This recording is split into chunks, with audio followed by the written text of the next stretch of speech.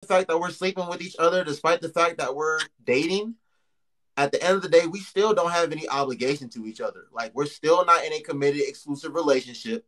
I'm still living at my place, paying my bills. You are still living at your place, maintaining your own life and your lifestyle. So, only in the event that life happens should you be asking for money.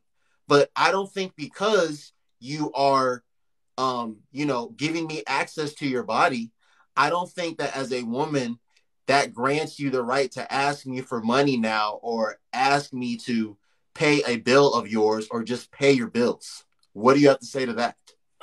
Um, I completely understand where you're coming from, and this is why I advise young women, because I am older, um, stop sleeping with men. If you're dating somebody, you don't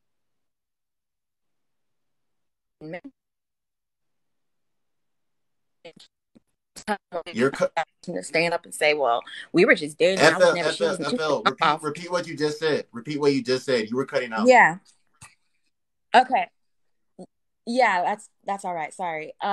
That's why I advise young women to not engage in sexual behavior with men that they are dating, unless that person has committed to you and there is talks of moving forward, maybe even discussing marriage. You're putting yourself at risk, and actually, you're putting both of you at risk because now you are risking a pregnancy with a woman that you don't even want to support if something were to happen. You know what I mean?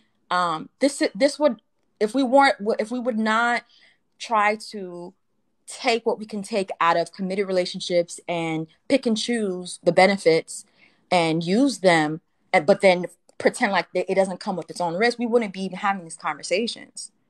I and this is what men used to do. This is what men used to do. They could not have access to that woman until they married them. Does that mean those men were abstaining from sex? No. They went to the women who were willing to do that. But when it comes to dating, that shouldn't even be on the table because, like I said, there are risks on both ends, unnecessary risks.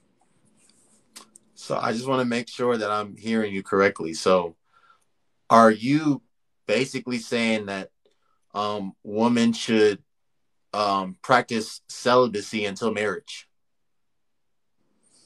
I didn't say they should. I'm saying if you feel like there is a risk of you, depending on who the person is, where you may be making a lifelong commitment through childbearing for someone that you are unsure of, then it is not worth the moment of pleasure.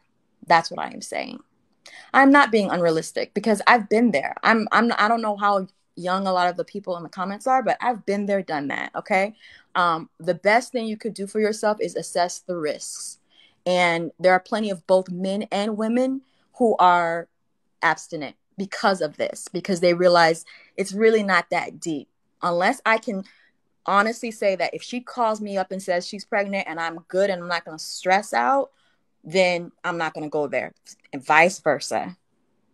I agree with you. So basically you're saying um practice you don't believe people should be sleeping with each other while they're dating, but being in a committed exclusive relationship, that's different, correct? Yeah, that's Got you. different. Got you. That's different. Got you. Yeah. Okay. I understand. And you know what? I can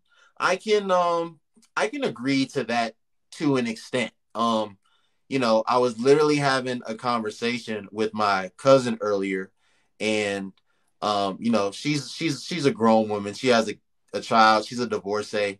And her and I were talking, and I was telling her there are these women out here that are having three, four, five kids by three, four, five different men, but there's also Right. women out here that are, you know, being sexually liberated and not only not having children, but not getting pregnant. So I'm like, obviously, these women, and it's the same thing for men too. These women and men are obviously doing things that, these other people are not doing.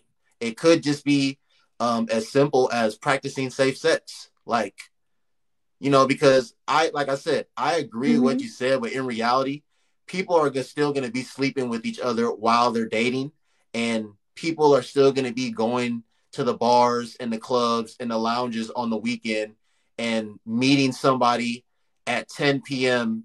and sleeping with each other at 2:30 a.m., right?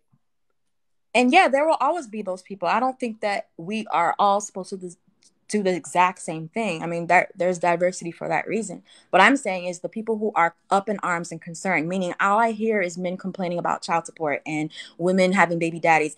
So I can't control men, but what I can do is advise women, because that's the group that I'm in, and I tell them, not only will men not a lot of them will tell you they're not going to take you seriously. They judge you because of body count. They judge you if you have kids. Then you need to be a lot more selective with who you do these things with. You cannot be out here just doing whatever. It's not because I am sexually repressed or I'm into purity culture. It's because the very people that you want to engage in will shame you for the very behavior that they want you to engage with them. It's so backwards. You want to be able to have access to her body, but you will shame her for it. That doesn't make sense to me.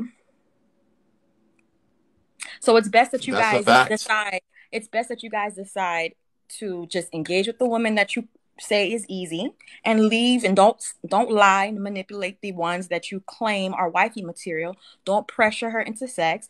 And then if you're not serious about her, you can move on without creating yet another trail of disappointment. Just deal with the women or pay for it. I mean, that's why prostitution exists. The problem is that we're manipulating people and pretending that you want a real relationship just to get access to them when there are women who are willing.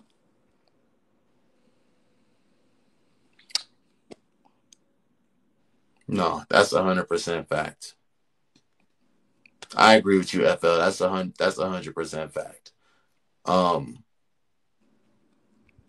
but I know, like again, like same thing with Chantel. Like you just talked about like the men manipulating the woman and things of that nature. Like are women manipulating men as well? Absolutely. I think there's toxic people on both ends. But I'll say as a movement, and I'm not saying this because I'm women, it's just the society we live in. A lot of what you see from women is a reaction to what was done. Because if you look back, a lot of the men that always want to romanticize how things were done in the 50s, 60s, my grandmother, okay, so what has led this to where we are now? Why are the women pushing back? Because it is in fact a pushback. They've seen that when their grandmothers or their mothers were doing the things based on what men say that they want, they were used and abused. So what you're seeing now with women taking the reins and learning from what was done to them and inflicting it on men, that is a reaction. It's not right, but you bully, you're gonna get bullied back. You know what I mean? They're agreeing. The women are agreeing with you in the comments. I mean, I'm fair. You know what I mean? I'm fair. Like I said, I know that there are men who are manipulated as well, but at the same time, if men were holding each other to a higher standard and checking each other about not using, manipulating, and abusing women, then you would not see women going out of their way to get revenge as much as you do now. Because it's just not. It wasn't the issue before, and it's become an issue now because women have decided not to be on the other end of it anymore. It eventually will balance itself out, but when you have a situation that boils over, at first it's going to look like the pendulum has swung to the extreme. And once it does that, you'll find men actually working on themselves, healing, and we can actually start making our way back to an equilibrium. That's what's happening. But FL, this is my thing though. It I doesn't make hear, I sorry. hear, I hear and acknowledge everything that you're saying, but Mm-hmm. um, and I was telling my cousin this earlier. I think a lot of the reason that 70% of our children are being born out of wedlock. Why all these children? Why it's so like why majority of these children are being brought up in single parent homes? I Mm-hmm. think it's largely more so a sexual irresponsibility thing on not just behalf of the woman but the men as well. I think that's what's really going on. Like I'm not denying the fact that there are women that are being manipulated and abused, and I'm not denying the fact that there are men that are being, manipulated and abused. But for Pookie and Ray Ray to be out here having 8 kids by 6 different women, and Carisha to be out here having 8 kids by 6 different men.